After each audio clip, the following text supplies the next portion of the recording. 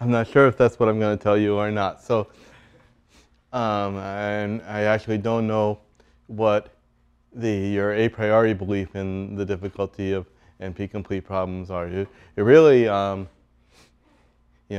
different communities believe totally different things about how hard search and optimization problems are. Now I'm digressing a little from my plan talk, but if you talk to like an AI person, they think NP problems are easy.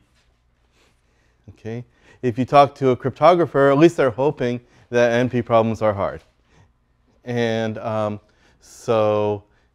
there's often a big gap between the problems that people design to be hard and the sort of naturally occurring problems. And so that's actually one motivation for this work is to try to get a handle on what problems are likely to be the hardest problems, what problems are likely to be somewhat easier. Okay, so I'm going to talk about a complexity theory that's emerged over the last approximately 15 years that addresses what the likely complexities, the exact, or at least some ballpark worst case complexities of different NP-complete problems are. And one thing I want to stress, so I'm going to give my references in advance for at least for most of the talk, and not have to stop to actually give too much credit. But one nice thing that turns out in this area is that the algorithms for these NP-complete problems are also the same idea, present the same ideas as the reductions between them that we're going to be looking at. And many times, even reductions that don't have an explicit algorithm that you can refer to, say this is sort of the version of that, are a formalization of some intuition that comes from studying how heuristics for these problems work. Okay. So I'm going to look at, for example, the Tarjan and Trojanowski and Robeson backtracking algorithms for independent set and show how Johnson and Szegedy translate that into a statement about what the likely hardest examples of independent set are. Okay. And we're going to look briefly at the DPLL method. And okay, so one thing I should say is I can only write out people's names the first time, and if it's the same, I use the initial. Okay, so so the exception is Davis, Putnam, Logman, and Loveland, who I'm not writing out their names at all, basically because they sort of created a method rather than a specific algorithm, and Avi's going to talk a lot more about that in a couple of weeks. Next week. Okay. What about Impagliazzo? Yeah, he doesn't get a credit at all. So I just refer to him as I. Should be me. Okay. Do you want to be me?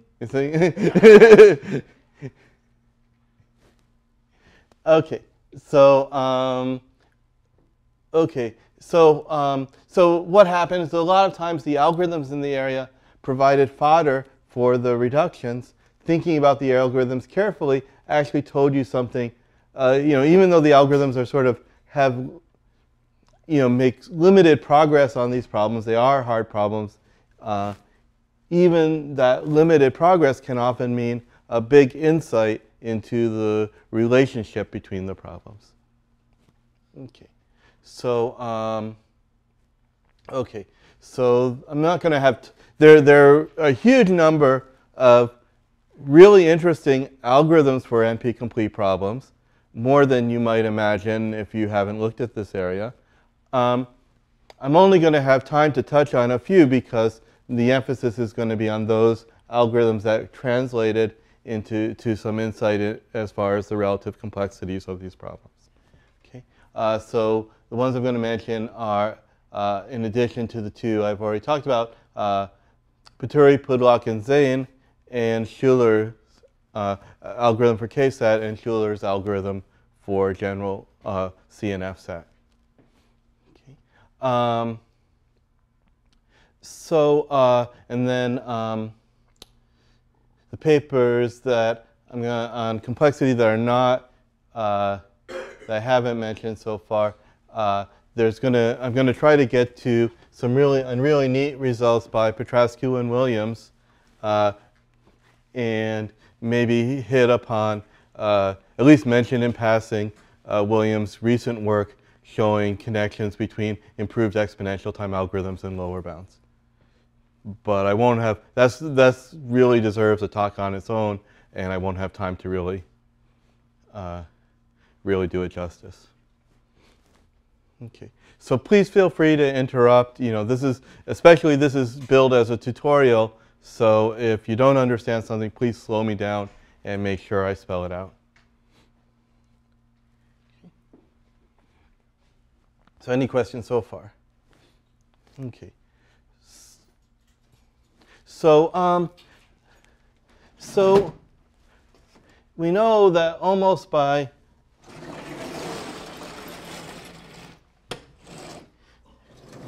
definition,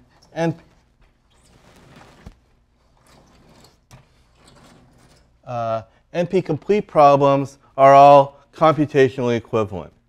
They each have a reduction from one to the other. And what that means is that if one is solvable in a reasonable amount of time, say polynomial time, then all of them are solvable in polynomial time. Okay? But that actually doesn't mean that they're algorithmically identical. And if you look at the progress people have made on the different particular problems, it seems fairly ad hoc. And the exact quantitative bounds we have for different problems seem unrelated. Okay? So the best independent set algorithm is due to ropes, and I think it's around, there are two conventions for writing out complexities of exponential time algorithms. One is to write it as c to some power, so, usually some constant to the n, but I prefer to write it as 2 to some constant times n, because what I think of is if you get a factor of 2 in the exponent, okay, that means that you can handle inputs twice as long as if you didn't have that factor of a half there. Okay, so that tells you sort of where the breakpoint between easy and very hard, how that scales for the different algorithms. And I think that's a better comparison. If you just have c to the n, it's really sort of hard to figure that out. Okay, think like 2 to the 80 operations is what we can dream of some computer doing in our lifetime. So if the exponent's bigger than 80, then you know that it's infeasible. And okay, so so independent set is like 2 to the 0.28n. 3 coloring the best algorithms by Beagle and Epstein. Something like they write it out as like 1.3 something to the n. I think that's like roughly 2 to the n over 3, but I don't want to, don't quote me on that.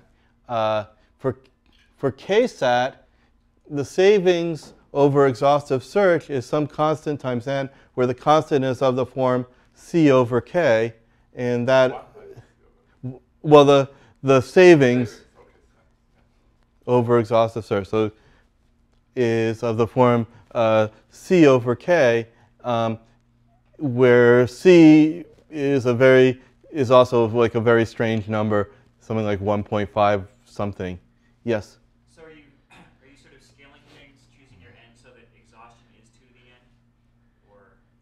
Okay, so that's a good point. In other words, yeah, what does n mean really? So here, in independent set, n is the number of nodes in the graph, because a set is a subset of nodes. 3 coloring is the number of nodes in the graph, because we're giving each of the elements. Right. So then in that So case, then it's 3bn, right? Okay. versus, so saying that okay, so let me say what we're doing, sort of like that raises a good point, is that how do we measure improvement? Yeah, yeah. That's true. So what I'm going to usually do is forget about input size per se. Okay, so how much exhaustive search take really doesn't matter whether you're given your graph in adjacency matrix form or adjacency list form, even though the actual size of the input may make a huge difference. What we measure in terms of is solution size. Okay, so you look at all, for those parameters of your problem, you look at all problems and how many different solutions there are to all problems, so how many bits it takes to write down a solution. And so exhaustive search is going to be exponential in the solution size. And I'm going to usually refer to the solution size as n. To be more precise, I'm going to be looking at problems where the solutions involve labeling n choices, n items with integers in the range, say, 1 to v. So exhaustive search is v to the n, and so improvement is going to be v to some alpha n, where alpha is less than 1. And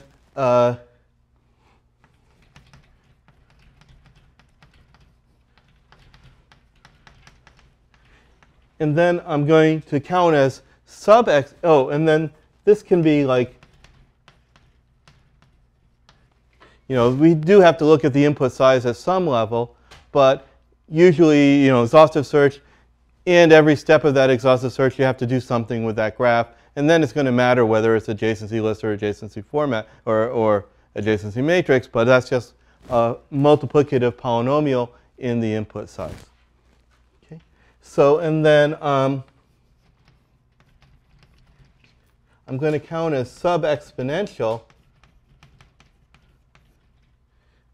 something of the form v to the little o of n, or more precisely, it has sub-exponential complexity if it has a v to the epsilon n Paulian size algorithm for arbitrarily small epsilon. Okay. The only real difference between this and this is if, like, the function in the little o might not be computable. It's sort of a technical distinction. Okay. And the poly size is independent of epsilon, or depends on? So the polynomial probably will depend on epsilon. Yeah. Or, it might. It might depend on epsilon. It might not. But if it depends on epsilon, we can, set epsilon to be a slowly growing function where it's sort of hidden inside this. We can assume that the input size is polynomial in the solution size n, and this will save you a lot of problems. Well, for most problems. Yes, for most problems. Yeah. Williams would care. Yeah. So anyway, this was convenient in a lot of this work to distinguish the two. Okay. So we really only care about the input size marginally, and really are caring about beating exhaustive search, which means searching through all candidate solutions. Okay. So that brings up a good point, because, like, the TSP problem, okay, how many bits does it take to describe a tour? Well, roughly n log n, right? So So even though the TSP problem takes 2 to the n time by our best algorithm, dynamic programming, we would count this as a sub-exponential algorithm because it's better than exhaustive search by more than a polynomial amount, more than any constant factor in the exponent. Okay. So some algorithms, some problems in NP really do have sub-exponential, not just improved exponential algorithms by this measure. Okay? So that doesn't mean, for a given n that TSP is easier than 3-coloring. It's just easier relative to what you'd expect naively. Okay. So, but that says, so why can't we get a similar improvement for 3-coloring? Wouldn't it be conceivable that we have a 3-coloring algorithm that's 2 to the n over log n? Why not? Okay. Or note that for k-coloring, dating way back to the 80s, there's been a dynamic programming algorithm that runs in times c to the n, and probably Lawler's wasn't even the first dynamic programming. I think it was just like an improvement on known, because he got the constant down a little bit, and recently there's been improvements on this. But that's the point is that naively it would be k to the n, so as k is growing, as k gets larger, this is a bigger and bigger improvement over exhaustive search. So we can sort of like say the best algorithms can be exponential but with arbitrarily small constants. So there's no real limit to how small these constants can be in the exponent or compared to exhaustive search. And they can even be little o of 1. Not constants at all. So, so this thing like, okay, as we make sort of independent progress on understanding these different problems, is there going to be any kind of unifying theme? Or do we need people, one group to be studying independent set, and a different group of researchers to be studying k-set, and a different group of researchers to be devising the best algorithms for TSP? Or is there, the other intuition is these are all NP-complete problems. They must be related to each other somehow. Or at least there should be, at some point, some interplay. But so the situation is in many ways analogous to, so I'm going to talk about worst case exact algorithms for the most part, but in many ways it's analogous to the situation for approximation algorithms where you have different approximation problems and the known algorithms have very different constants achievable. And sort of looking at them a priori, you wouldn't see any pattern. But recently we have the unique games conjecture. And if the unique games conjecture is true, suddenly for many approximation problems, the pattern falls into place. And you can actually say, characterize by sort of combinatorially and geometrically what this constant really should be. Okay.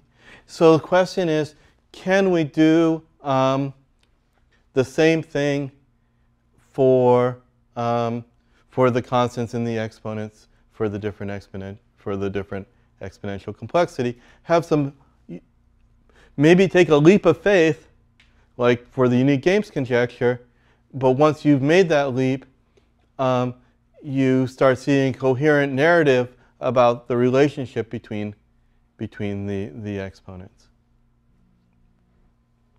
Okay, so and I think there's no real consensus about whether the unique games conjecture is true or not. There's some evidence that it's true. There's some evidence that it's false. Okay, so people. I don't think even Subash is wanting, is selling people to believe the unique games conjecture. He's saying this is an interesting conjecture, whether it's true or false. This is something important to work on. Okay. So, so what we're driving at is a complexity theory of the exponential time for different NP-complete problems that can answer the following type of questions. When are NP-complete problems, when are their complexities linked and when are they independent? You know, should we be studying these problems together or separately? Okay. How much more dramatic progress can we make? You know, we can, you know, there's been like a sequence of papers that, you know, improve the exponents, maybe like the second digit and then the third digit and so on. Just like in approximation algorithms, they often like it, you know, get a factor of 4 and then 1.7 and then 1.3 and then the next paper is 1.29. Okay, so then you're starting to converge. So are we going to converge, or is there much more dramatic progress as possible for these problems? What do the hard instances of these problems look like? And you know, if you want to design hard instances, what should the hardest instances look like? Can we come up with some idea of which instances of the problems are going to be hardest? You know, instead of having a mishmash about the current state of the art, can we have a principled, you know, it's not, until we be able to prove P not equal NP or P equals NP, we won't know the complexity of these problems, but can we have a principled, educated guess for how these different complexities should go? Okay. And I have to admit, we still don't have the answers to all of these questions, but we have some reasonable hypotheses that seem at least consistent with the state of the art, that if they're true, they explain a lot, and if they're false, they explain a lot.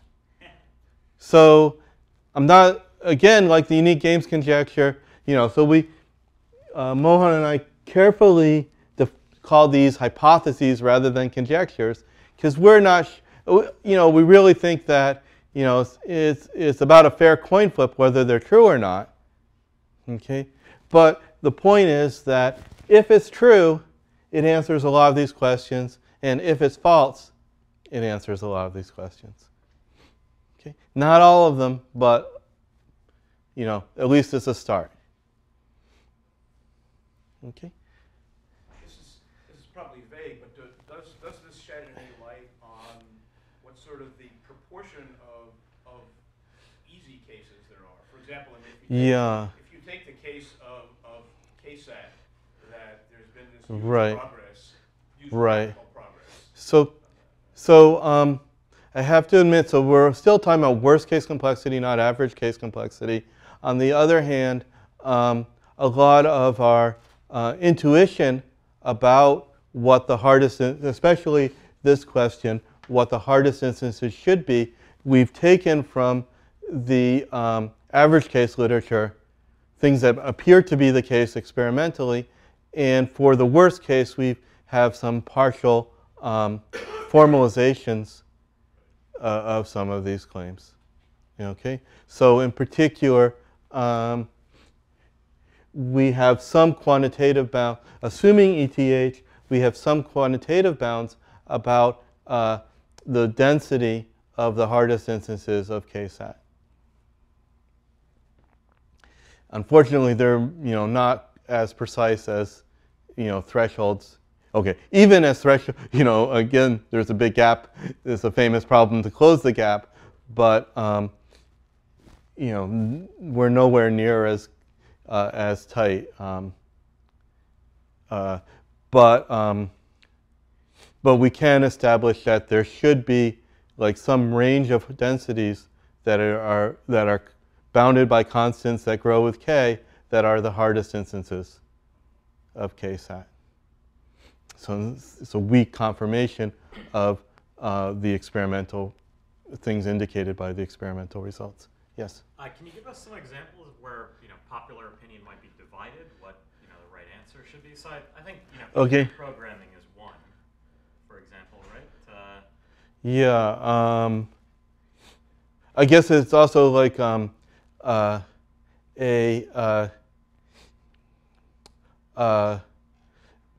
you define popular. Okay. So like popular opinion in this room may be very different from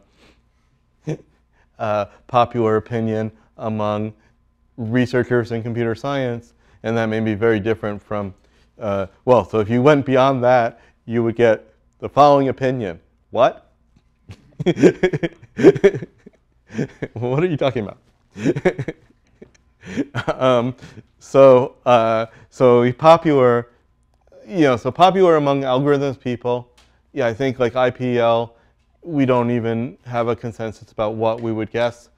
Some of these others, they have a history of being improved upon, and this is, the last 10 improvements have been in the third decimal place, so people aren't really expecting dramatic breakthroughs. On the other hand, occasionally, we have had pretty good progress on all of these problems relatively recently. I think like for like the K coloring constant just dropped below 2 for the first time.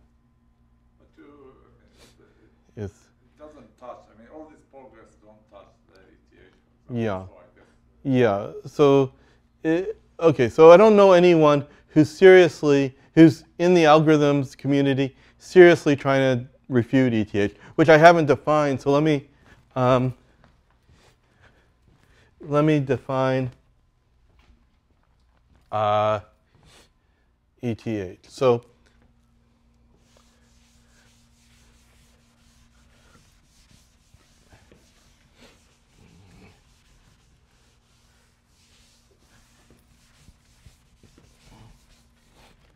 okay, I probably just erased the part that you needed. Okay, so ETH, the exponential time hypothesis, sort of like this. There are a number of equivalent formalizations, but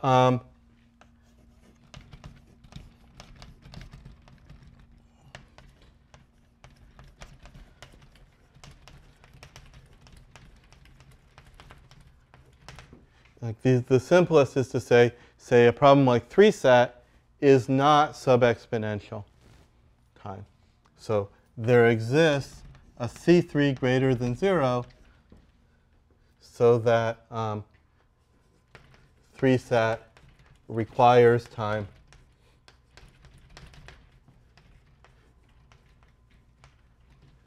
to the C3n.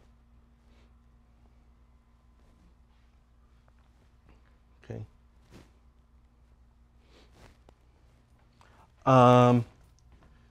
Okay, and the strong ETH says, okay, well, if 3-sat requires 2 to the C3n, okay, then 4-sat should require 2 exponential time, and 5-sat, and so on. So you can look at these constants. So say that k-sat requires time 2 to the ckn, and strong ETH says that the limit as k goes to infinity of these constants approaches 1. Okay. And I'm going to just mention a weak version of the strong exponential time hypothesis, which is that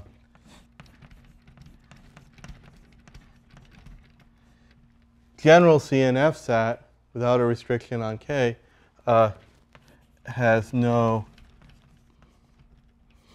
algorithm 2 to the alpha n where alpha is less than 1. Okay. So let me say, I don't think anybody is actively trying to refute this one. There may well be people who strongly disbelieve these two and are actively trying to break them. Do we know if C3 is less than 1? C3, yeah. So up here, the best running time for the algorithm is for ksat is 2 to the something like 1 minus c over kn. So we know that ck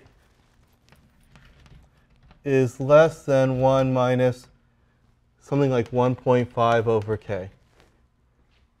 And okay, so for every fixed k, ck is strictly less than 1 by known methods. And actually, I should have been done with them, but I should have been done showing you these algorithms by now. Okay, so let me try to jump to that and actually give some examples of improved exponential time algorithms. At least I'm just going to sort of give a hand-wavy explanation of a couple of them. Okay, so okay.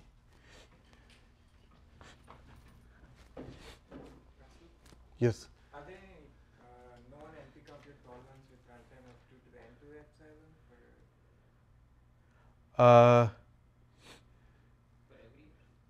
Well, I mean, there's padding, right? yeah, there's padding. Solution size. So like natural NP-complete problems. For every epsilon, I th- violate the exponential time. Yeah. Would it violate the exponential time hypothesis? No. No, there would for these problems it would. Yeah, for these problems. So that there exists some NP-complete problem. So as you said, by padding, we can certainly make an NP-complete problem artificially that has, say, running time 2 to the square root of n. No, but it's the order of quantifiers, No, right? but one fixed problem with random Yeah, moving definitely into not. the epsilon for every epsilon, that violates. Sorry? If you have one fixed. Oh, for every epsilon? Which did you say for every epsilon, or there was an epsilon?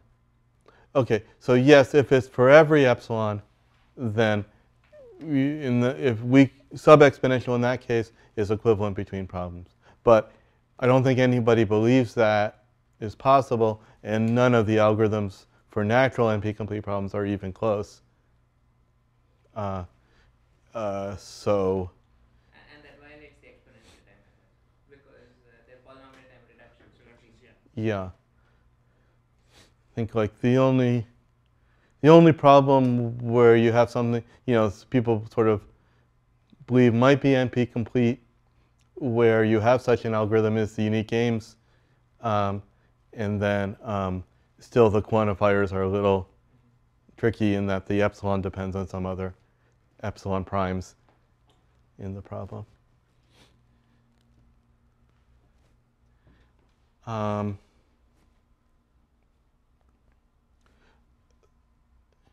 Okay, so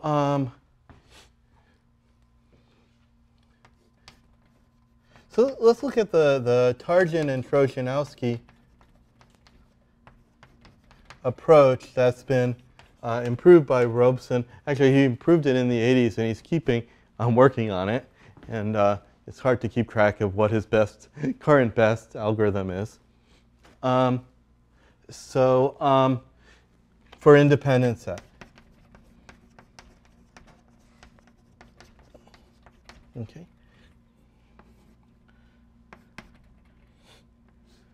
And it's a simple backtracking approach.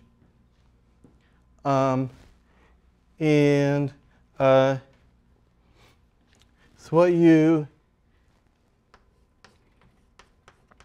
branch on is you take some vertex x and you say either x is in the independent set and the neighbors of x are not, or x is not in the independent set, and we'll make a note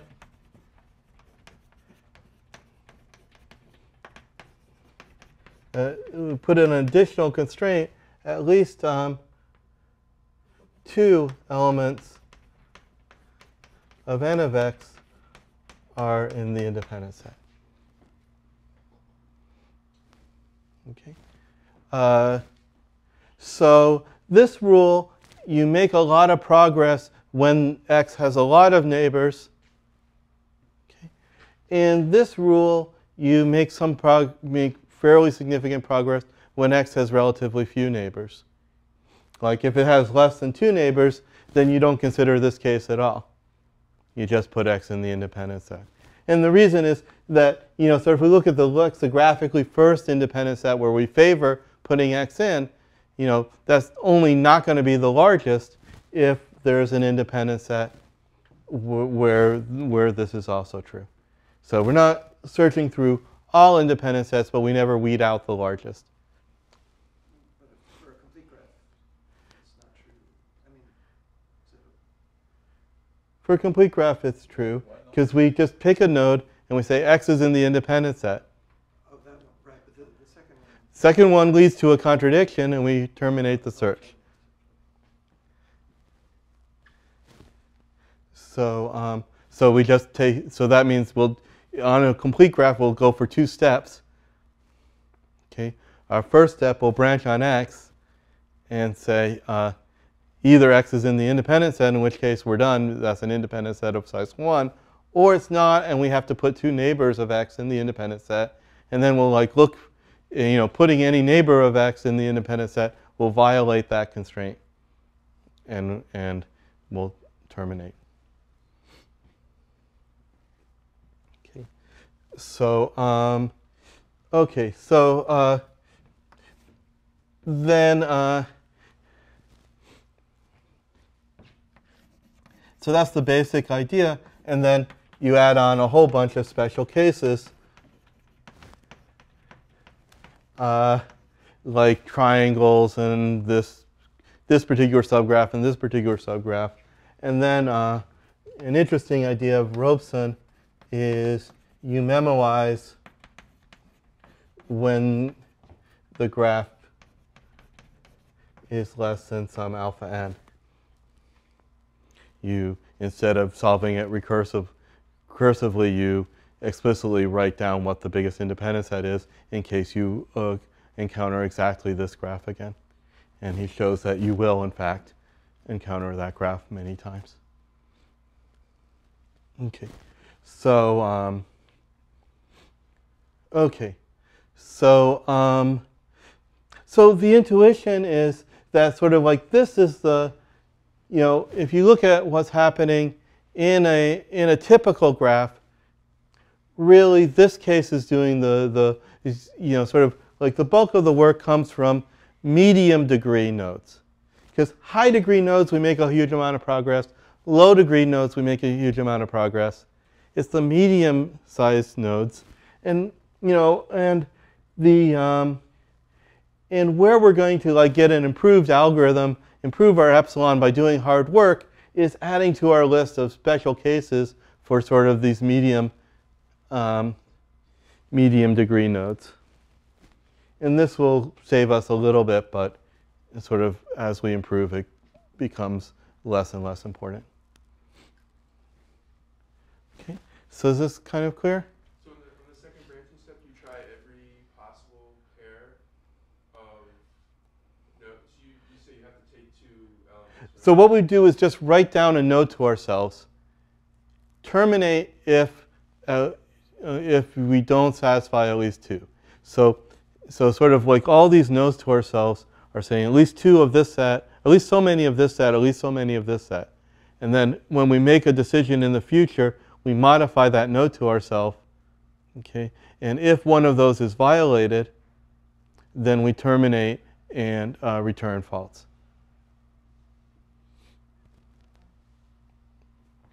So it's just a pruning rule. We don't allow it to change how we're branching, for the most part.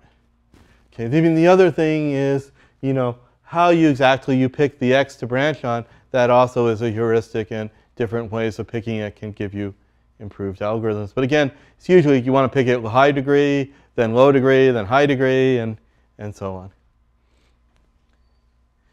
Okay. So so Johnson and Szegedy sort of like took this standard backhat cracking approach, and they used it to say something interesting about the complexity of independent set. Okay.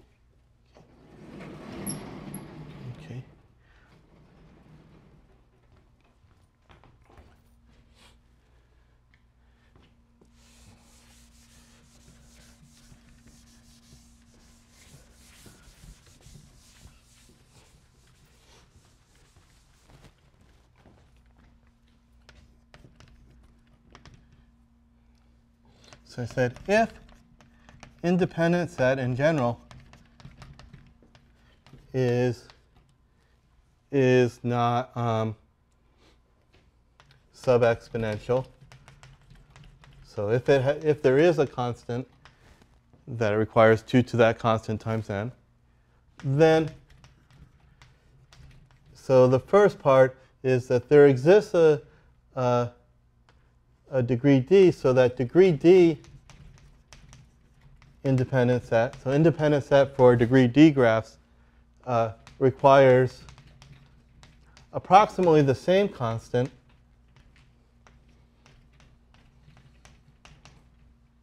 and from this they conclude that degree 3 independent set is not sub-exponential.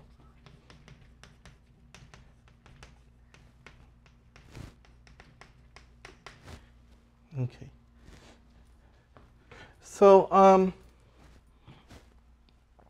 okay. So so how their argument goes is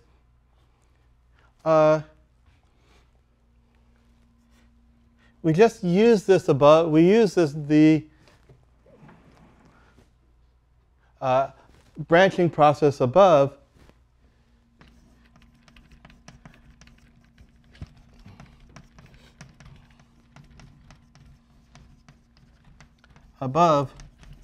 while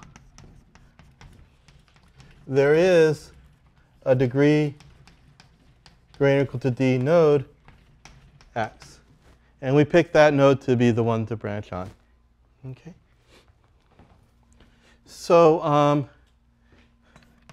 then for each graph we produce, so note that this is going to produce possibly an exponential number, a mildly exponential number of graphs, you know, along the different branches of this process. Okay. For each one we produce, the reason we terminate it is its degree at most d. I guess I should say d plus 1 here. We use a supposed sub-exponential algorithm for degree d independent set. When you say produce a graph, like if n of x is not an I, you delete the neighbors, and if x is not an I. That's right. So we delete, yeah, if x is an I, we just delete the neighbors and x and give ourselves 1. If x is not in the independent set, we just delete x. Okay. So, sorry? And leave the node. Oh, and we leave the note. They don't actually use that for their analysis because they're only looking at the high degree case. The note's really only useful in the low degree case. And in fact, you know, in the high degree case, you often heuristically wouldn't even bother to keep track of that because not only does it become more of a pain, it's not very useful.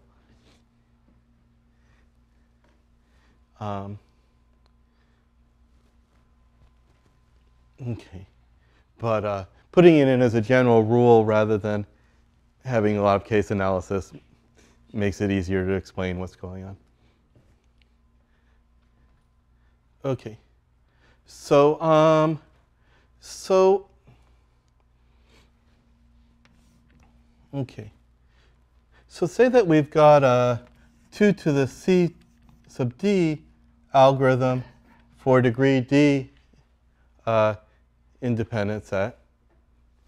Okay.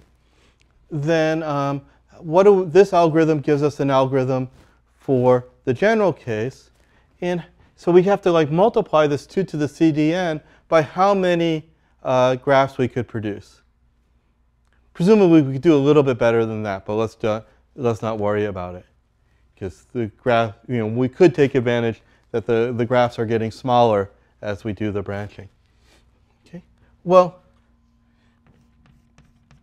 so let's look at the number of in branches and out branches. Okay. Well, an in branch, we remove at least d plus 2 nodes from the graph. Okay. In out branch, we remove 1.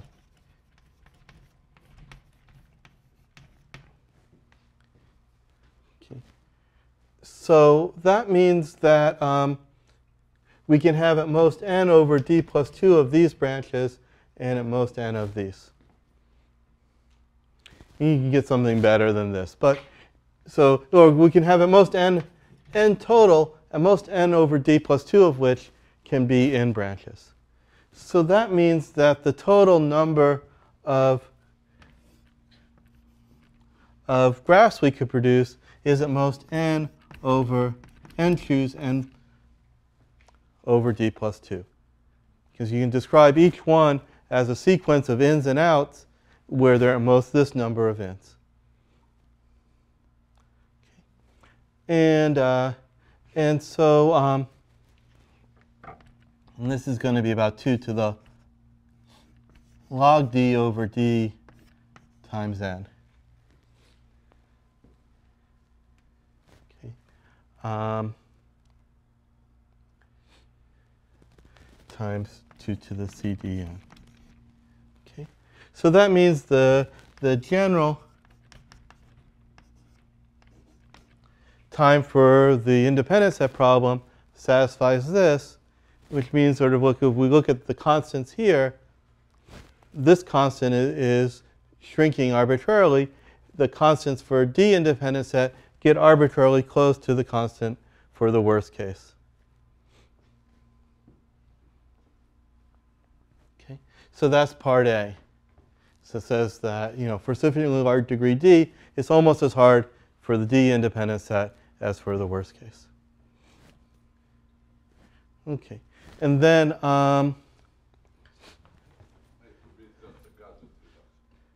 this is just a gadget reduction. So you look at what happens when you have a degree D node. You can just sort of replace it with each node of degree D by a path, and then have each of the edges that were coming out be a single additional edge from that node. And it turns out, I think you have to put in something like this. And then it's equivalent to compressing these to a single node. Okay, so that's saying that from degree D on n nodes, we can map that to degree 3 on roughly dn nodes. Okay, so that means C3 is at least like CD over D.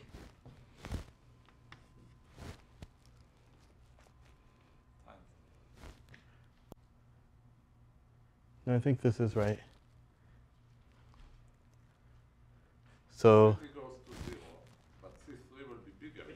CD goes to some constant. So C3,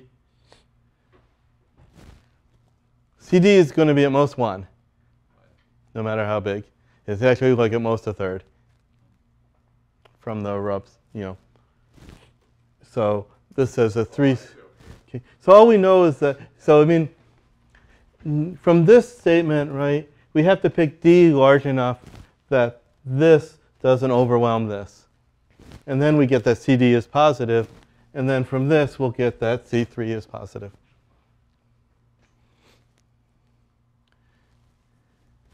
Okay.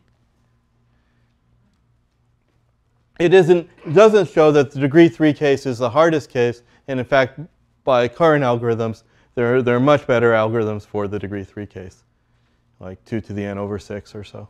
But it's complete for Linear size. Reduction. Yeah, well, we'll see this, hopefully. Okay.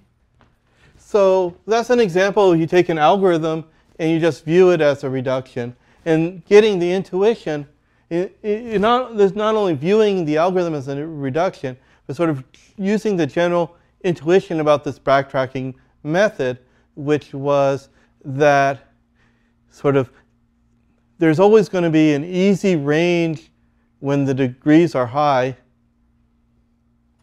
and an easy range when the degrees are low, and it's the middle. Sort of as you improve the algorithm, you have to, what's going to happen is this, like what counts as high goes up.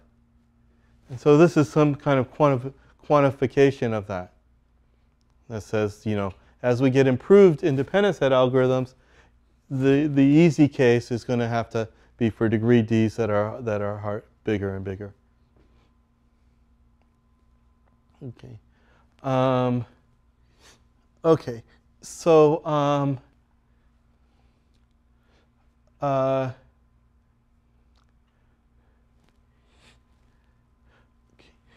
so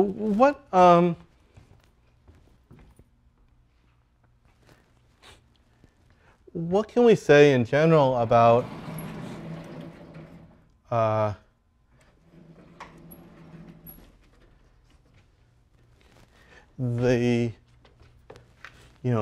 we want to classify, okay, now that we did something, we want to say, what did we do? And Russell,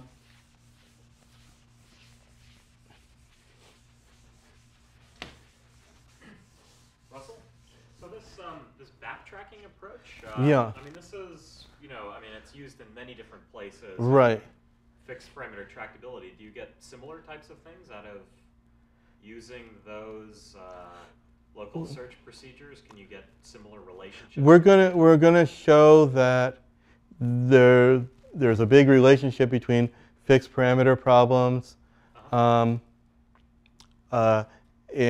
sort of the constants you can expect for fixed parameter problems and the constants that you can get for the worst case. But hopefully that's going to be hopefully I'll have time to get to that. But does ETH is it directly known to imply some things yes. like the Clique? So the Clique constants are linear in K. Okay. For example.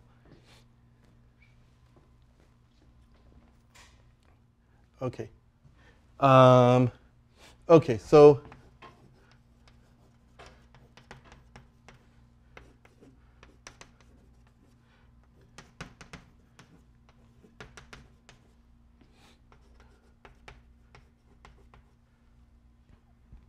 okay.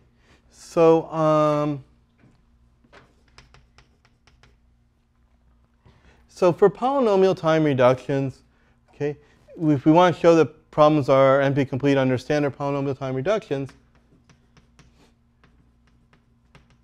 we need a reduction where the time is polynomial, which means that the size of the instance you produce is polynomial. And if we're making many queries, we can make polynomial many queries. Okay. So if we want to talk about exact exponential, or even within the same ballpark as far as the exponential complexity, what do we have to have true in terms of the reduction? What was very important? The size. So what we can cope with in the size is only linear. Okay? But what did we gain, though? What could we relax?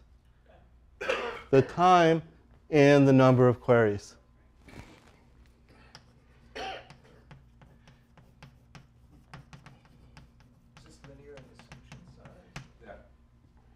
Yeah, so, so the solution size for the new instance has to be linear in the solution size for the original instance.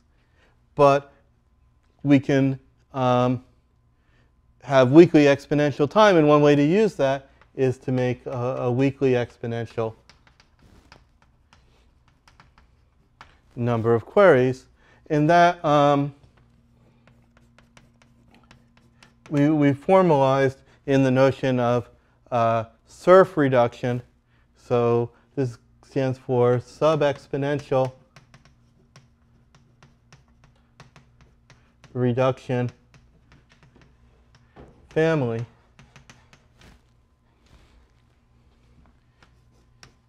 So it's really not a single reduction, but just like we did there, there was a certain parameter we could play with.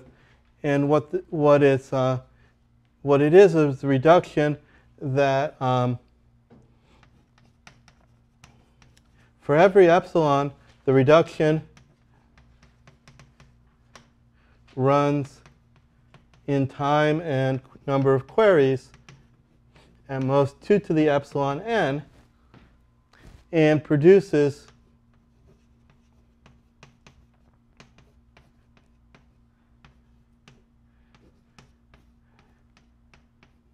queries of linear length, but where that linear length can depend on epsilon.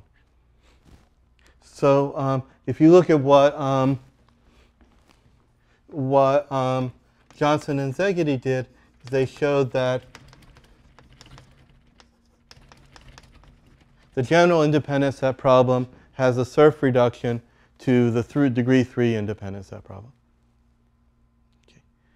So, so we're going to show, hopefully in a few minutes, we'll show that this notion of surf reductions is a lot more general and, in fact, ties together very many of the standard NP-complete problems. Is there anything, any case you know where adaptability helps? Adaptability, like so we make, no. We have a lot of times when we make a number of queries, but it's usually like an OR query. If any of them if any of them have a solution, then the whole problem has a solution. It's usually breaking up the solution space into different possibilities. That's not necessarily the case. It's just that's the easiest way to think about things. Yes? So the self-reductions tie together sub-exponential. That's right. But they don't tell you if something is exponential, what the constant is, or how it's constants. Yeah, so we'll have to go back and be more careful. So here we could get some relationship between the constants that's sort of passed over by the surf reduction. You can sort of like decode the surf reduction to try to get more quantitative information, and occasionally we'll want to do that. But this is at least like saying you're in the right ballpark. Are those this reduction that relate to this constant that we know? Was that problems? So we don't have like a surf reduction that's good enough to say that, you know, if you got an improvement in the second decimal place for independent set, you'd get an improvement for 3 coloring. You know, we can only say, you know, if you got a factor of 100 improvement in independent set, you get a factor of 10 for 3 coloring.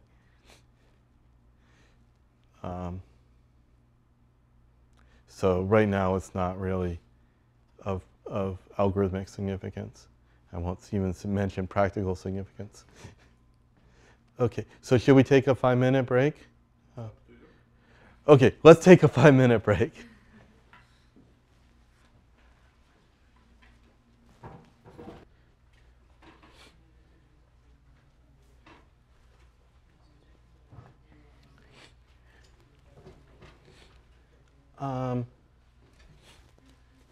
Okay, so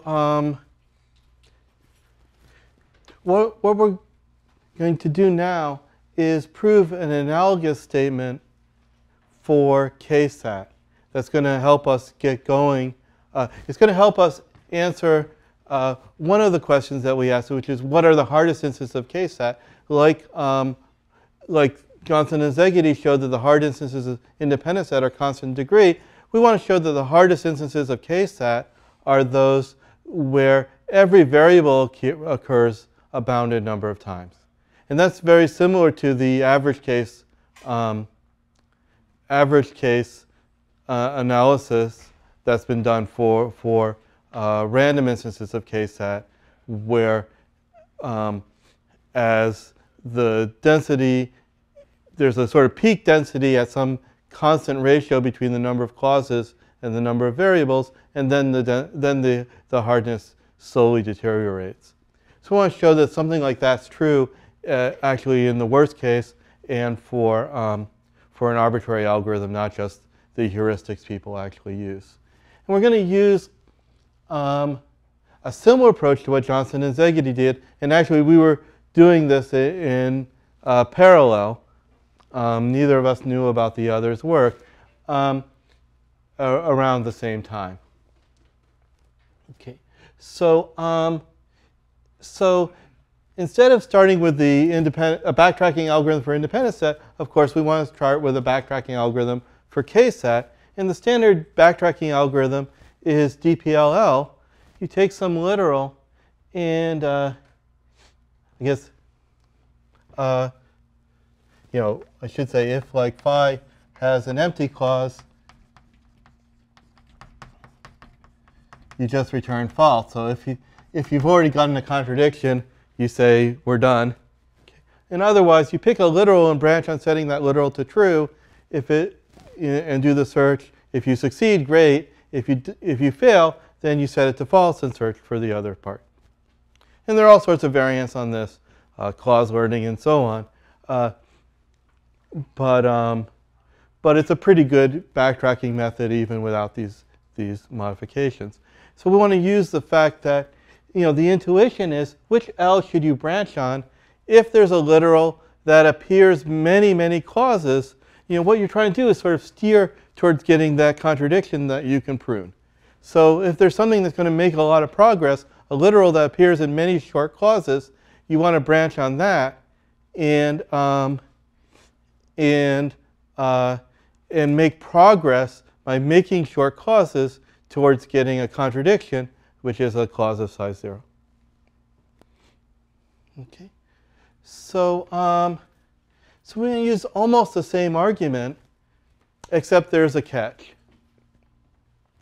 Okay, so we want to say our surf reduction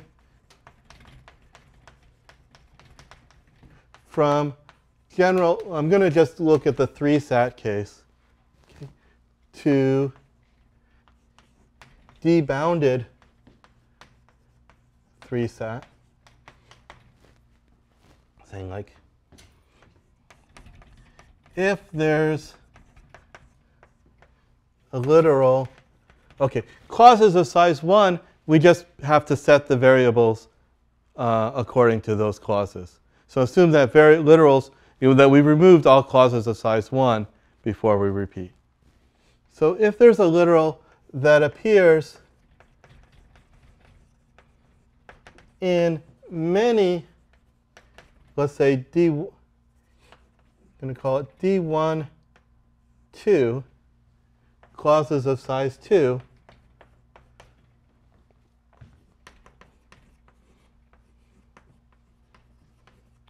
branch on L.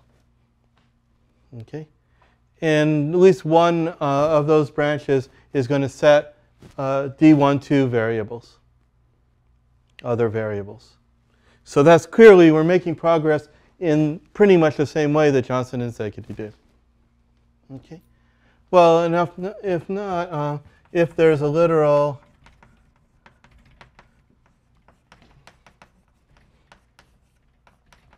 that appears in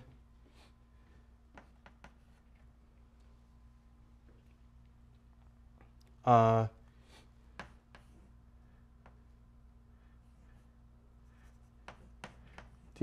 3, 3 clauses, branch on that,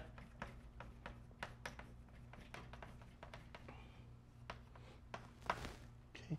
And that's going to create many 2 clauses. And that's going to lead us to further progress in this step. Okay? So that's the idea, except that there's a lie. Okay? And here's the lie. Okay? Why it doesn't, or the problem where it doesn't work.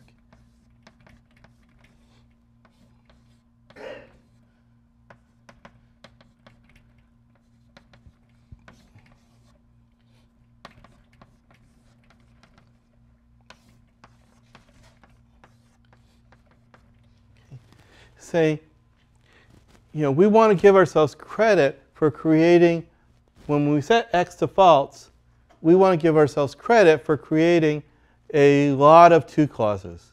We want a lot to mean like, equivalent to D1, 1 numbers of variables, so that we're making as much progress when we do this step as when we do this step. So we have to have many more we want many more 2 clauses, and saying each 2 clause is kind of a fraction of a 1 clause of a setting of variable, because it's giving us a big restriction.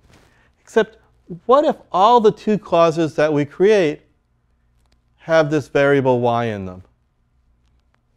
Okay. Well, we've created a million such clauses, but what does that actually mean? Well, it's very likely to be true for the satisfying assignment that y is true. And so all of those clauses together can't be more information than y.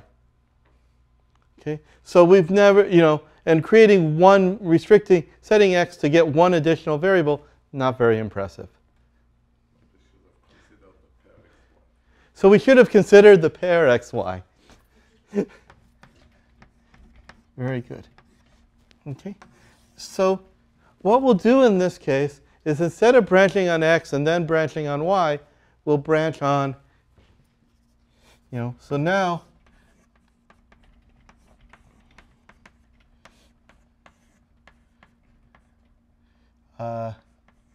what we've got is a kind of sunflower within the clauses, where we have x or y, and then a clause with that, or z1, or z2, and so on. Okay? And so if there are 2 literals x, y that appear as the core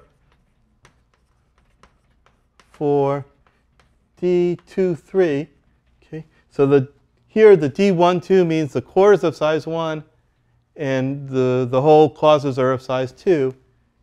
D2, 3 means that we're branching on 2 nodes, and the clauses are of size 3. D1, 3 means we're branching on size 1, and the clauses are of size 2. Clauses are of size 3. Okay, and so then what do we do here? We branch on. We say either we satisfy the clause x or y, or we don't satisfy either of them. So that's case 1. We don't determine which one is satisfied in this case. So we're just creating one clause of size 2, not a huge amount of progress. But on the other case, we get all the petals. And that's going to be a very large amount of progress. So this kind of... Isn't it slightly better if you take not x and not y, because then that covers the places where...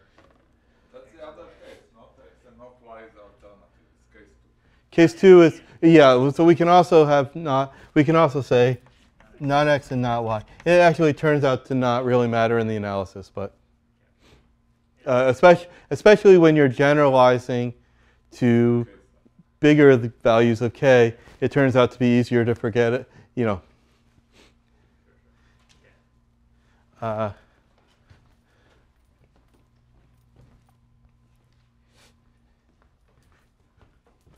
Okay.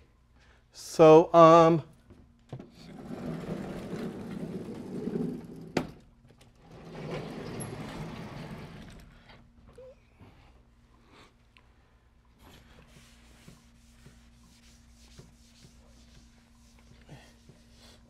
so I'm going to sort of hand wave my way through the analysis of this procedure. Oh, and we stop when there's no such, when we stop when there's no choice that we can make. So no literal that appears in many two clauses, which means that all the two clauses, every literal occurs a bounded number of times. No pair of literals that appear in many three clauses, and in particular no literal that appears in many three clauses. So all of the at the end we have a bounded, a constant bounded a number of occurrences of each variable, and hence a constant density. And you have to pick these values carefully.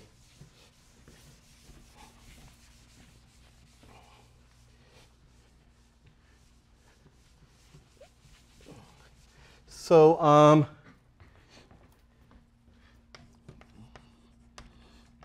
so lemma 1 says there are, at any time, at most C2, two clauses involve a single variable x. And here C2 is going to be D12 plus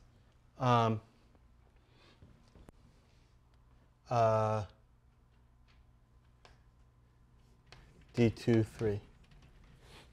Okay, and the reason is, okay, well, how in a step where we're doing the 1-2 branches, we don't create two clauses. Okay, so we only create one clauses. So, so if we did that, so assuming that this is true before such a step is true after. If we didn't do the D12 case, that means before the step, each variable occurred in strictly less than this number of two clauses. And then the number of two clauses that we could have created, okay, the only time we create two clauses is the D23 step, is the D13 step. And that means that also no one variable occurred in more than D23 of the clauses we created at that step, because if they did, we would move them to the center and do a D23 move. Okay, so so at any time we have only a linear number of two clauses, assuming we started with all three clauses. So we're keeping track of all the literals that we're forcing. And I should say the one thing that we're not doing in this analysis is like unit clause propagation. We're saying like these are the only two clauses we're creating. These are, only these clauses, and if we logically imply other things, we're not going to take advantage of it. Okay. Does that make sense? I don't know if I answered your question. No, it's whether you talk about having x or is it a single x or not x? Literal. Oh, literal could be x or it could be not x. In this statement, should it be a single literal in the two clauses involve a single variable? Okay, but involve means as a variable or its negation. Okay, so it's fine. It doesn't really matter. Okay, I guess I should, if I wanted to be variable, I should double, yeah. Okay, so so in particular, that means that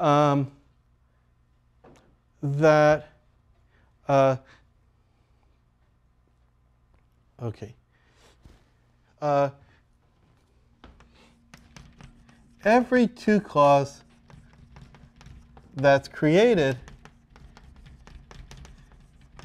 is either destroyed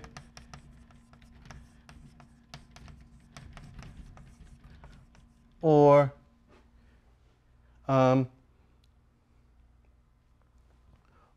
is still at the end, still there at the end.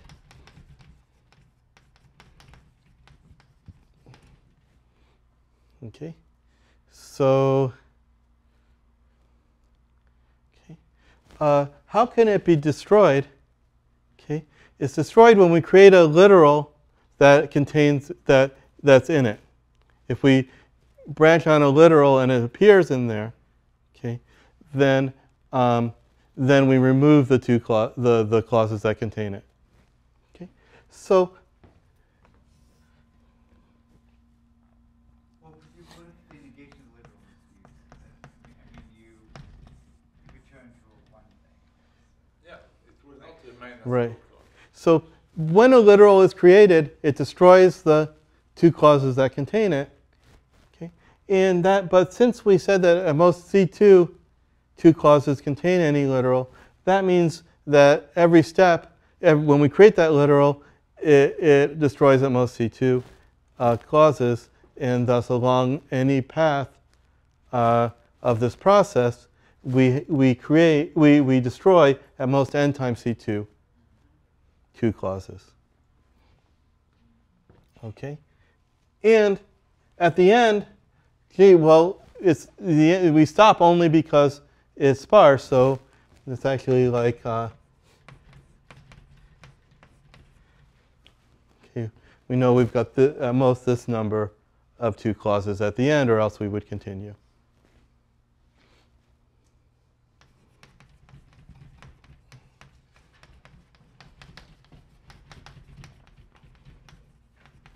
Okay.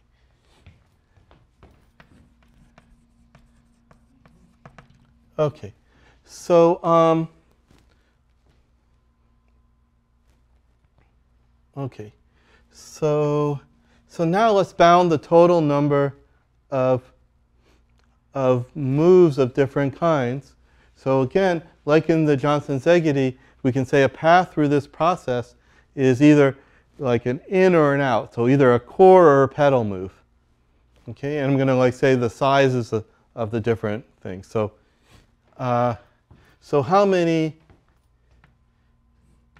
1-2 moves each pedal sets D12 new literals. So okay, and each core destroys 1-2 clause. It also creates one literal, but okay. So so that means the total number of 1-2 moves. Sorry, each core destroys. Sorry, D12 two clauses.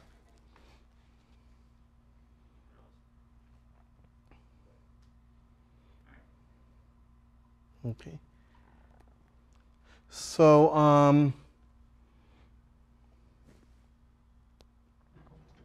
okay. Okay. Or I guess we can even say like, or sets one literal. I guess it's easier probably to say who sets one literal in this case. I'm thinking about the more general case, but okay. So again, we can describe the 1-2 moves as a sequence of core and pedal. Okay. The 1-2 moves. So okay, and since each time we're creating at least one literal, okay, setting at least one literal, either the core or all the pedals, there can be at most n moves total. You already did the 1-2 top. Are you trying to still play with the 1-2 thing? Yeah, just to say that there are at most n over D12 such. And at most n over D12 are pedals. So along any branch, we can describe the list of 1-2 moves, okay, as a sequence of at most n Boolean values, at most n over d, 1, 2 of them are come out petal. Okay, so we're like a sequence of p's and c's, but at most this small fraction of p's. And so like before, we get at most n choose n over d, 1, 2, such sequences.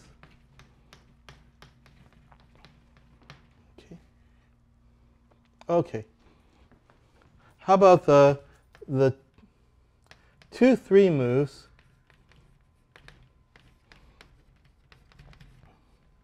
So the core creates 1, 2 clause, and the pedal sets D2, 3 literals. Okay. So now we know that at most this number, okay, so that's going to be some constant times n, where that constant is this kind of mess. So, okay, and the number of pedals, again, is like n over pedal moves can be at most this. Okay, so as D2, 3 gets large compared to C, and you know, so C just depends on, okay,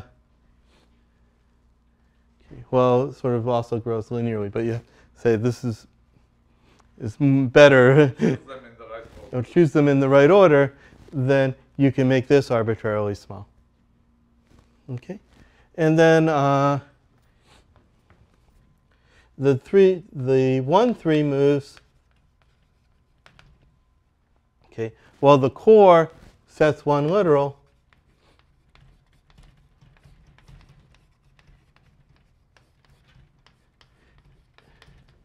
The pedal creates D2, D1, 3, 2 clauses, and we have some bound on the total number of 2 clauses that are ever created, and so that gives us the bound on how many pedal moves we can have. So we can have at most n core moves plus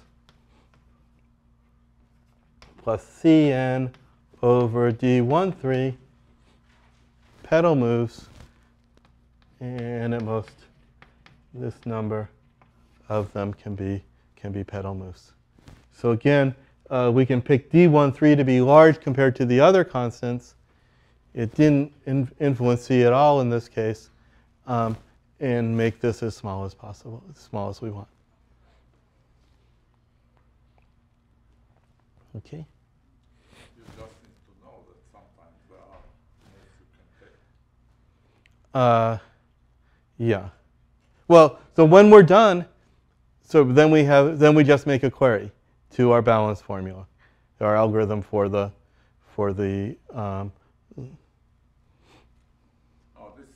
this means here you don't really need the proof of the sunflower lemma. You prove it as you go along for this. You know, so either we have a sunflower or we don't. That's all that we're saying. We don't need any to say that such sunflowers must exist. And we don't need like an exact sunflower. We just need, so it's okay if they intersect more than what we're showing as the core. In the general case, here it doesn't really make sense. Okay, so okay, so and we can generalize this to K-sat. So I'm being a bit hand wavy here, but this is sort of the idea. Basically, the point is that no matter how large is the original CNF formula you are given, you can create a sub-exponential number of instances. Each of them is of linear size. Yeah. Okay. Right. So okay. So we call this the sparsification lemma.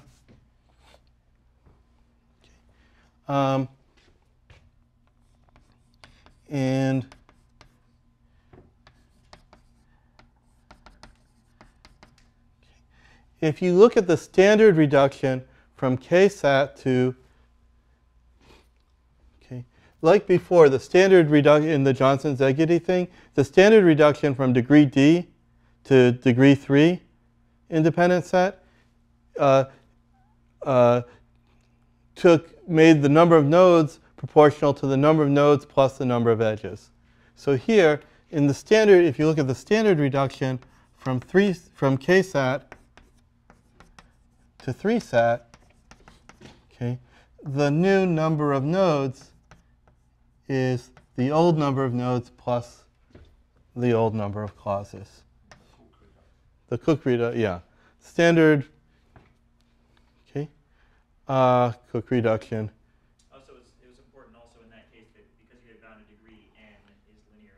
That's right. So what we're going to do is we say k-sat, we sparsify,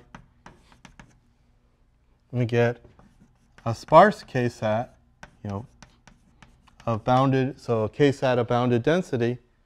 Okay, this is a surf reduction, and then each one we reduce to 3-sat, and so of linear size.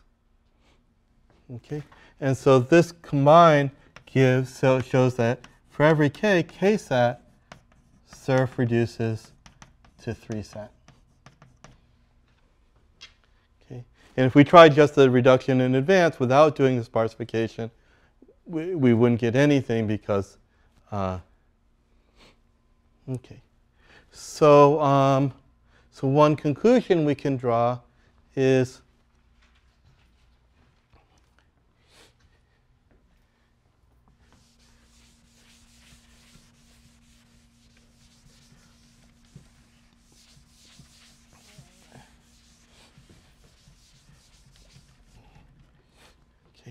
if not ETH, then k-sat is sub-exponential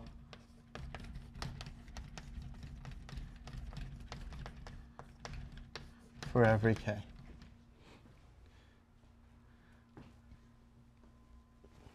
Okay.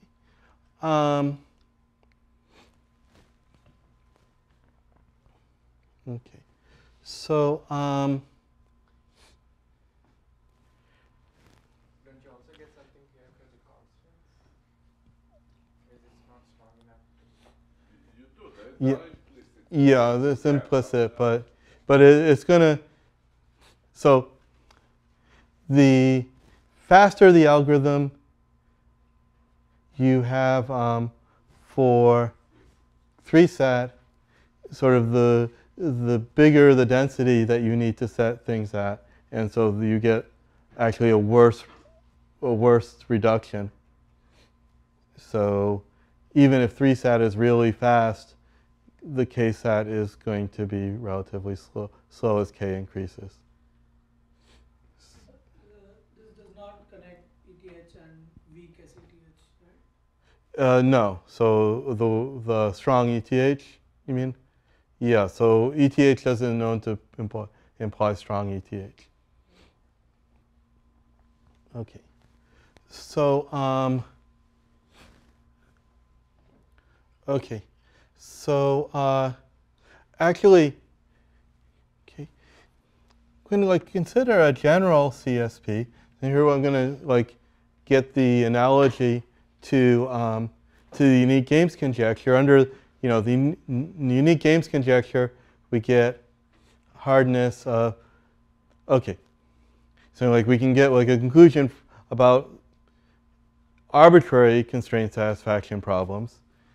So I claim we can do the same thing for an arbitrary constraint satisfaction problem with arity k and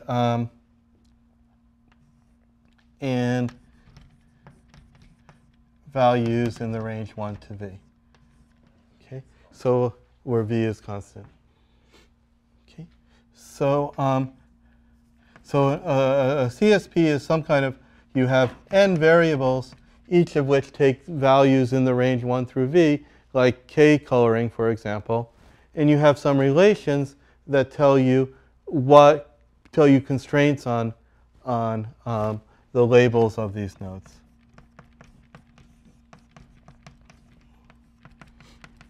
Some kind of relation that tells you that some property has to hold between the two values. Okay. So if you look at, so what I claim is that there's a linear, from any CSP varity k, there's an easy linear size reduction to k-sat. Sorry, arity is the size of the constraints? It's how many? So the arity is the size of the constraints. Yes, I should say.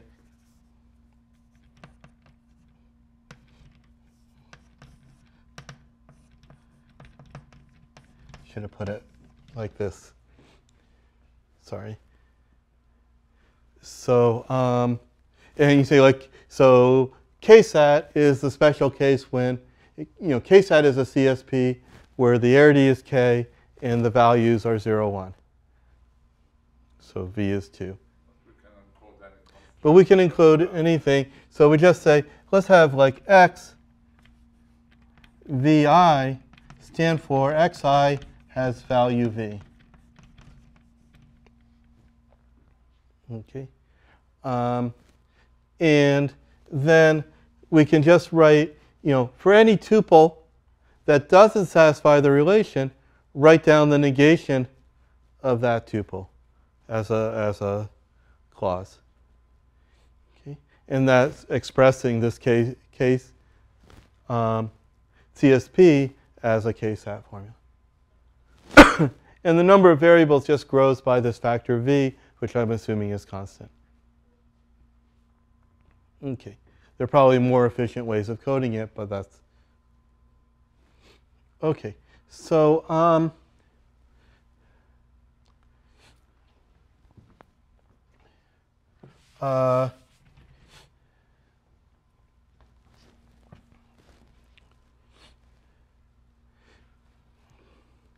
so let me see. So, okay. So that means that we can map any CSP with just a linear size reduction to k-sat and then do a surf reduction to 3-sat. So if 3-sat is easy, sub-exponential time, then every CSP is easy. Okay. Okay. So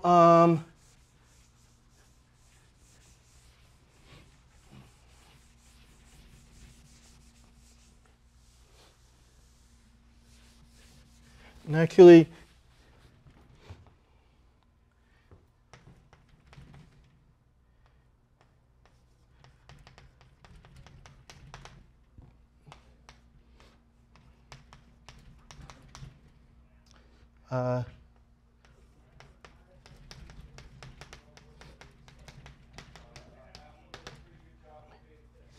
so if you have a CSP and a kind of circuit, some additional constraints that are expressed by an arbitrary circuit, then I claim you can use this reduction to reduce the CSP part to k-sat, and then if you reduce the circuit part to 3-sat, you just create a number of variables that's proportional to the circuit size. You need one new variable per gate of the circuit. And so, in particular, we can do things like addition. Okay. So, so let's look at the max CSP problem, where instead of looking at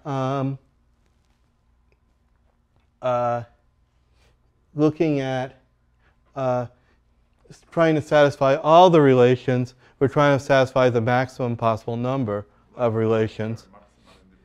Like maximum independence.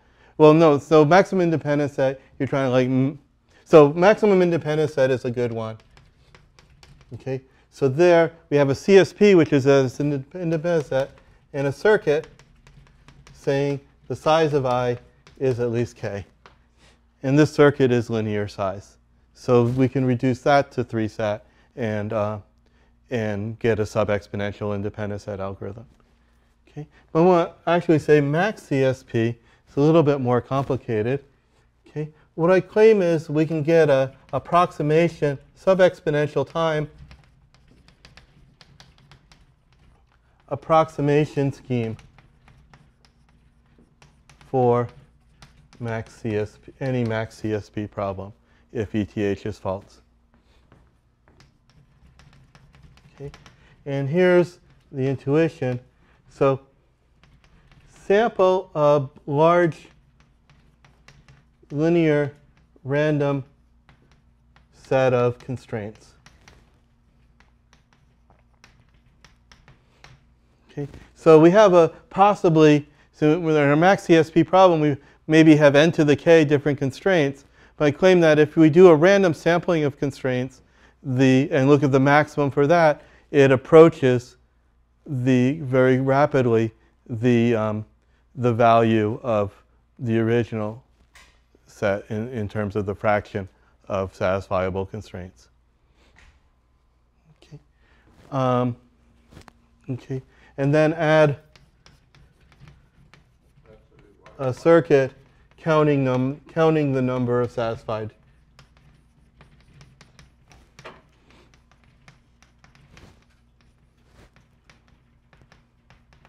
And reduce this. One is not obvious. It's not obvious, it's true. Okay. So you can't have some situation where you can sort of satisfy any half of the constraints that you want.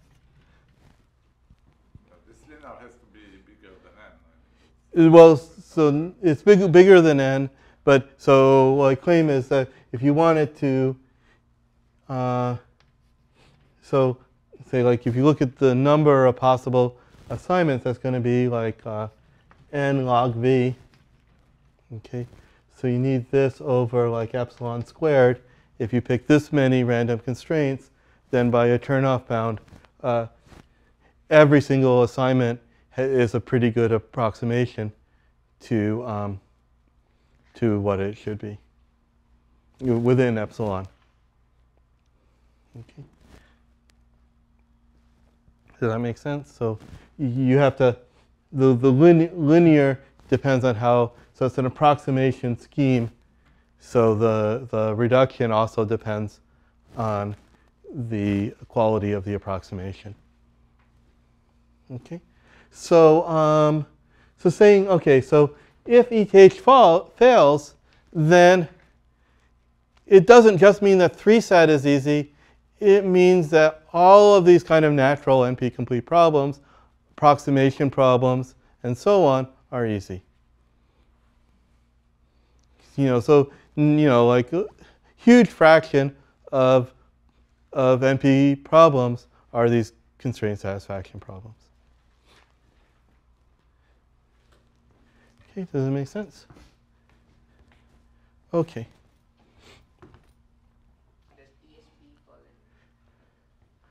Okay. TSP does not fall in constraint satisfaction because it's not like a local thing. You have to say it forms a cycle. So Hamiltonian path is not clear. And it's not, and it also doesn't have a constant number of values, depending on how you formalize it. If you formalize it as each node you pick where to go next, then the number of values grows with the graph. Do you think that these problems are surf reducible to 3-sat? It's not clear, yeah. I don't know how to do it. Asking you what's your popular opinion about that? Okay. Right, and even if you made it a problem on the edges, you still have the global Yeah. connectedness.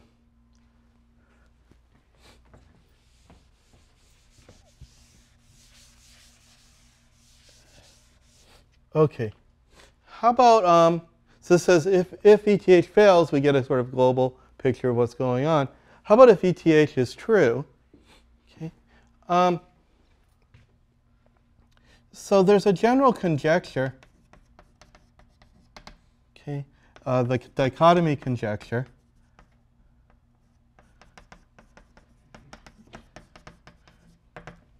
that says every CSP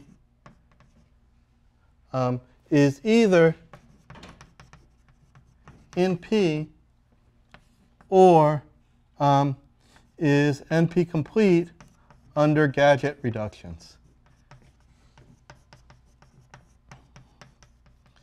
And I'm not going to define what a gadget reduction is, but the important thing for us is that it's linear in the number of variables and the number of constraints is linear in the number of that you get under a gadget reduction are both linear in the original number of variables and constraints.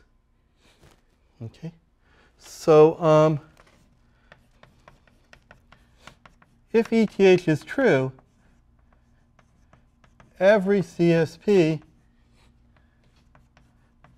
that is complete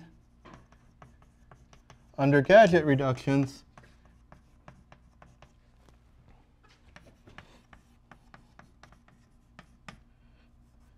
requires exponential time, which, if the dichotomy conjecture is also true, would mean that every CSP is either in P or requires exponential time. It would be a gap theorem that said that there's nothing in between. Okay. Okay. So.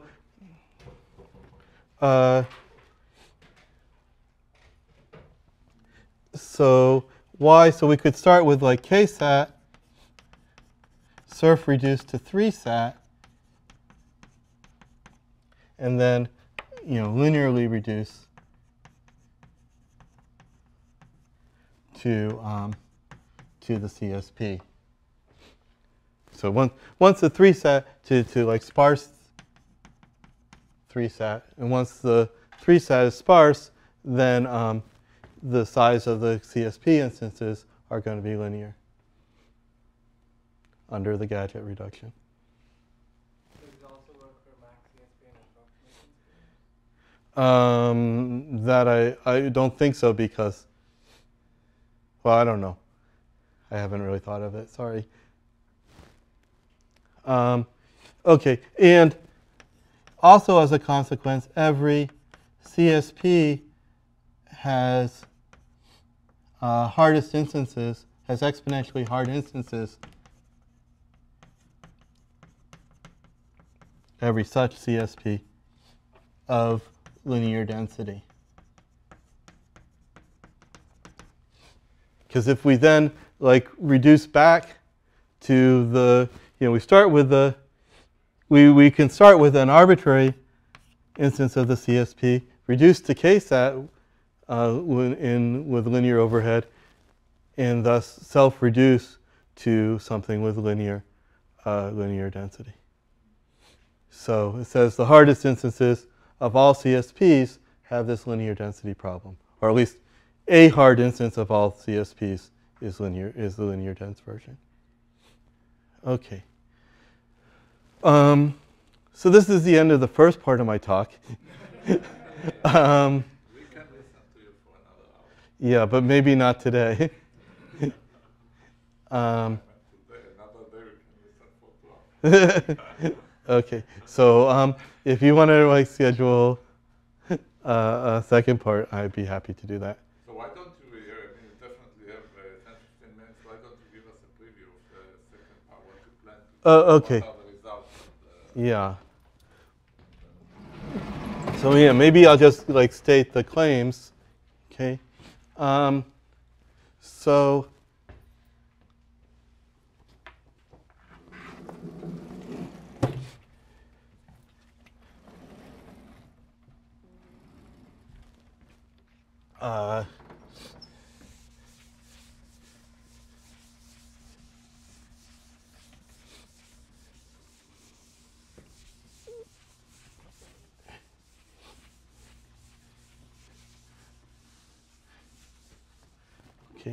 So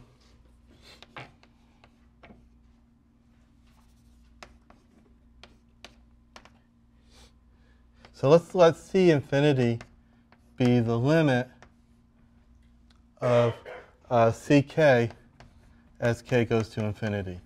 So the strong exponential time hypothesis is that this limit is 1. And we have current algorithms that make bound Ck away from 1 by about 1 in k. Okay. So here's what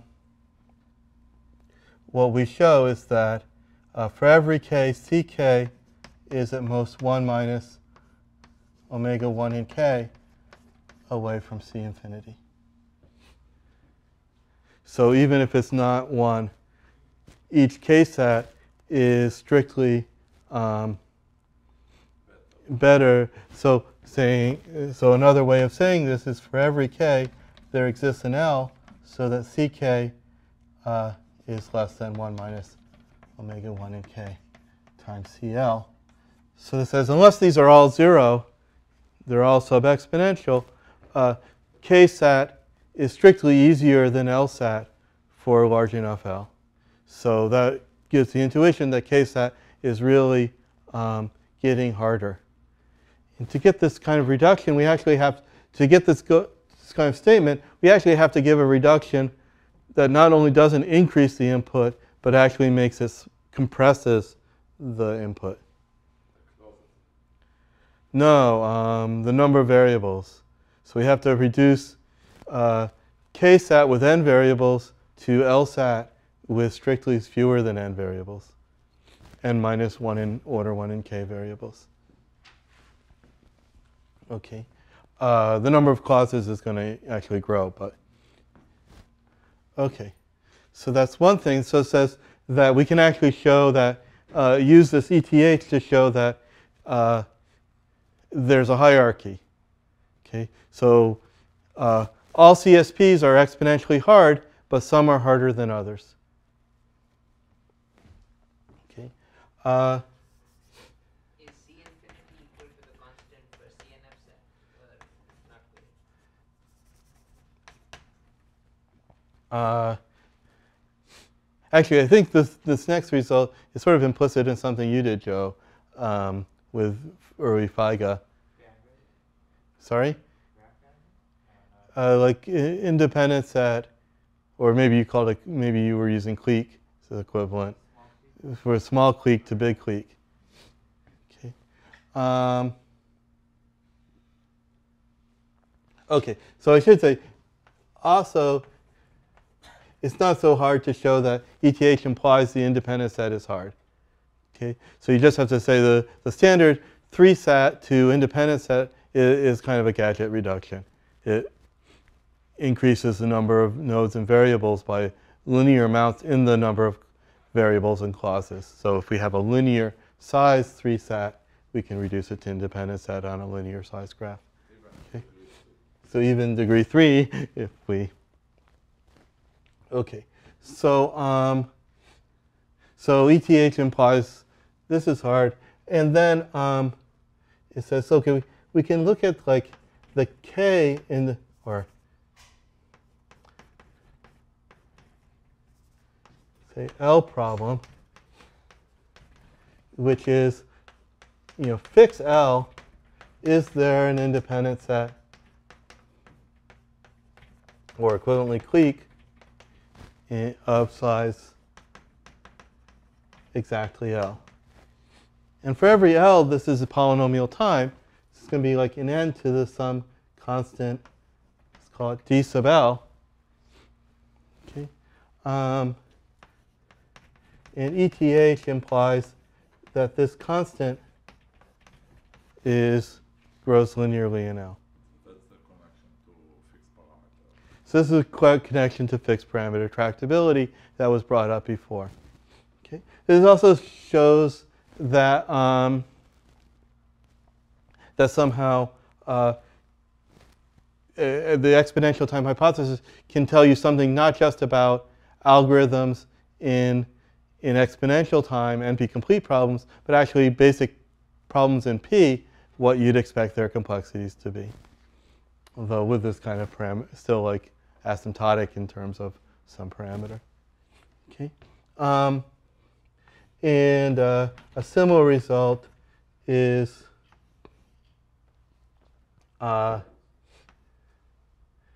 the L sum problem is sort of the case of subset sum where you're only picking L of the numbers. Requires time n to the theta L. Okay. And this was a problem well studied in computational geometry, and also it's sort of an assumption that was used in computational geometry to reason about other problems. Okay, and the final thing. The geometric problem is related to dimension, right? The problem complexity grows with the dimension. Yeah, that the complexity grows with the dimension as you would think.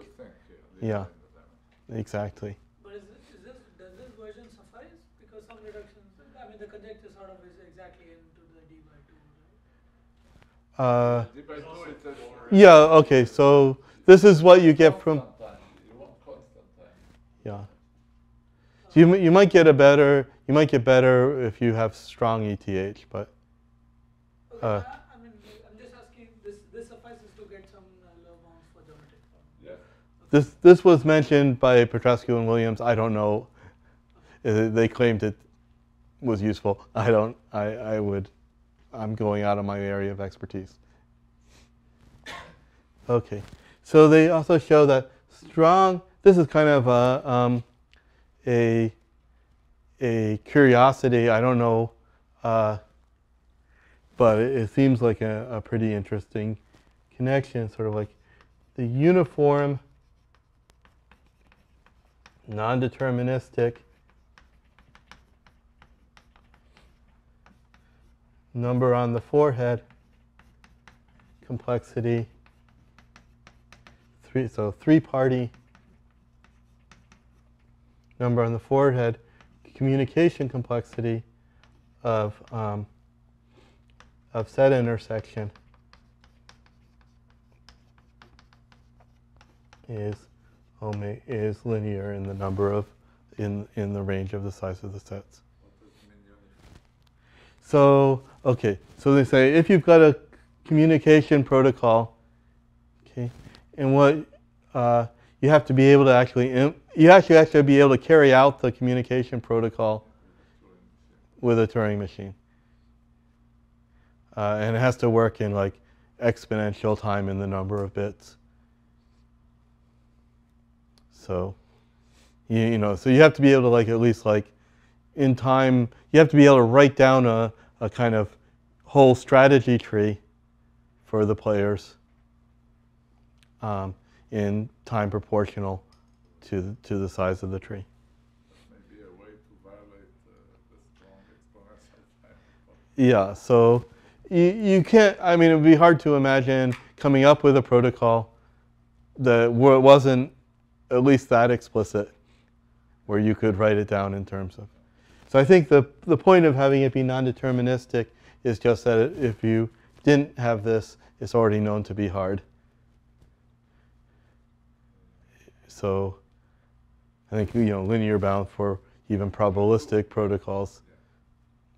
Well, three-party is easier. Oh, sorry. No, is it easier? Number than two-party, yeah. Sure. Yeah, that's fine. Sorry. Okay. I mean, I think Szegedy and Nassan and Szegedy, Baba and Nassan and Szegedy show like k-party for probabilistic is n over 2 to the k.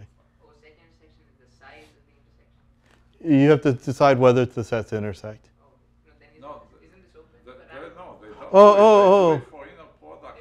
Oh, you're right. Yeah. Intersection, the best low bound. That's why it was confusing. The best low bound Okay, so if that were tight and it was constructive, that would disprove strong ETH. So so these things are true, and if you I'm not going to keep you even further from lunch, but I'd be happy to talk about them on a different day.